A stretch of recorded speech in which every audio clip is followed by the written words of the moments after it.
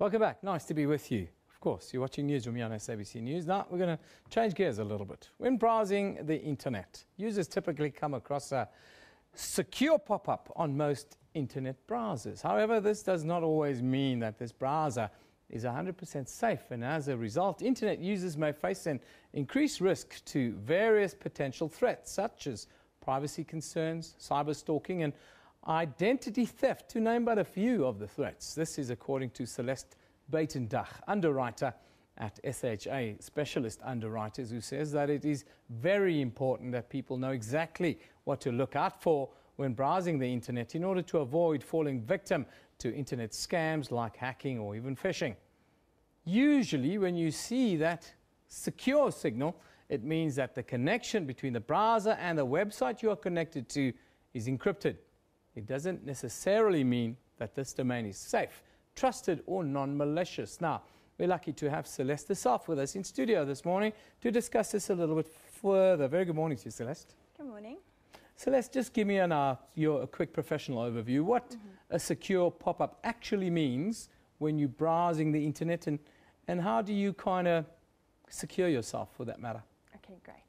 So there are two types of protocols. The one is HTTP, and there's no S at the end. Yeah. That means that it is not necessarily secure. When there is an S, that means it is secure and it is encrypted. So there also goes into two verifications. The one is SSL verification, which is just means that the domain name has been verified. It does not mean that it's been checked that the actual company is registered to that domain name. So there is a further verification where the verification company will actually go in and look and call either the company or check that it's actually registered at the jurisdiction of the actual company where it's domiciled. And me sitting at home on the net, how do I make sure that I'm secure and that I actually kind of know what to look out for? So great. So on your browser, in front of the actual website address, it will either say HTTPS, and then you can actually click down and it will show you the dialog. It will say if it has been verified and how it has been verified. So, and when it has been additionally verified, it will actually say the name of the company in front of the actual website.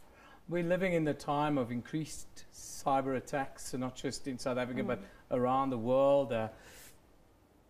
As an underwriter in this space, what is that space like right now? Well, we are seeing an increased awareness and hack attacks actually happening. So every week I'm receiving phone calls on actual ransomware attacks where people are coming into the offices, turning on their computers, trying to turn on their computers, and actually getting a notice saying that their computers are locked, and then unless they actually pay the ransomware, they won't be able to access their systems or their data. We're also receiving a lot of calls from attorneys where there's actually been fraudulent payments between where there's been an email and there's been a hack attack where they've intercepted the email and where they've actually changed the payment details. So it's very important for people to actually check with the attorneys or with the company before they make a payment into the system, to not relying merely on the emails.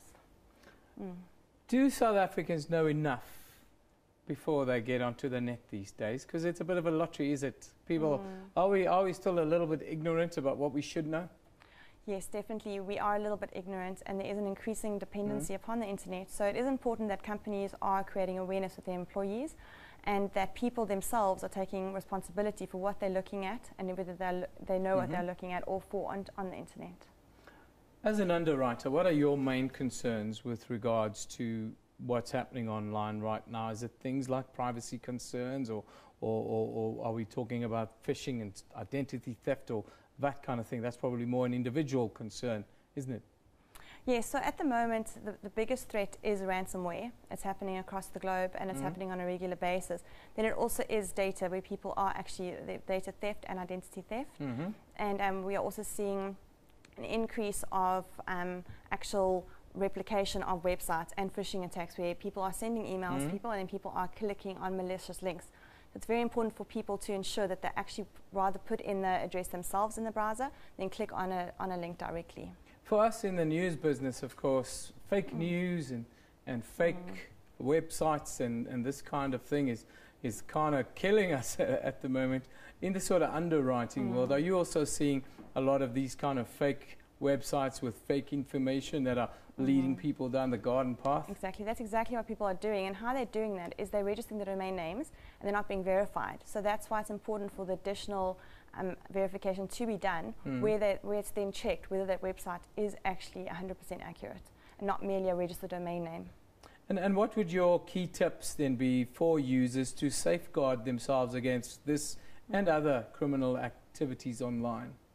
The first thing is to ensure that your operating systems are updated, that your viruses and your patches on your software is updated. Even with the recent malware attack that took place, it was due to the actual vulnerabilities of not updating your systems. It's very easy for people when they would like to leave work and they're in a rush to leave to miss the traffic, that when it says please do not shut down your computer until the update is done, that people will just close the laptop and leave. And it's very important that you actually wait and that your systems are updated to prevent those vulnerabilities. Then it's also very important to be vigilant with your emails. People get these phishing emails where there's spelling errors, where it looks a little bit absurd, and people think, why would you even think I would reply to that? But people are replying to those emails, and actually, they actually intended for certain individuals. They're aimed at the people who will respond to that, because then they know that they're going to go from cradle to grave, be able to get all the information that they need from those people. Whereas certain people who would pick it up, they would then stop and they would be aware.